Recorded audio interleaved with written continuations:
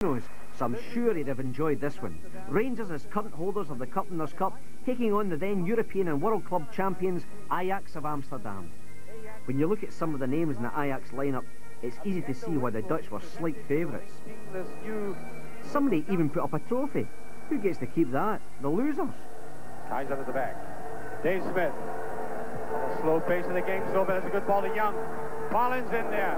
MacDonald. It's a great goal. Clever dummy. Nice finish. Cruijff. Cruijff just shading Derek Johnstone for pace there. And it's there. The equaliser. McLean himself to take it. There's another one of the flying headers. Derek Johnstone just touching it. And must be on. Dodgy penalty. Dodgy offside. And what's happened, something's gone down and a penalty kick. Mühren with it.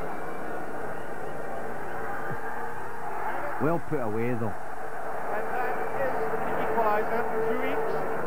38 minutes gone.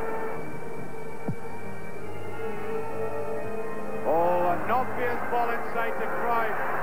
Looks like it. Not a bad player, that Cruijff, all the same. Rangers had it covered at the final time. 3-2 for Ajax. 33 minutes of the second half gone. There's the scorer. Nice trophy. And there it is. Nice bathrobes as well. Johnstone of that cup. It's worth £2,000.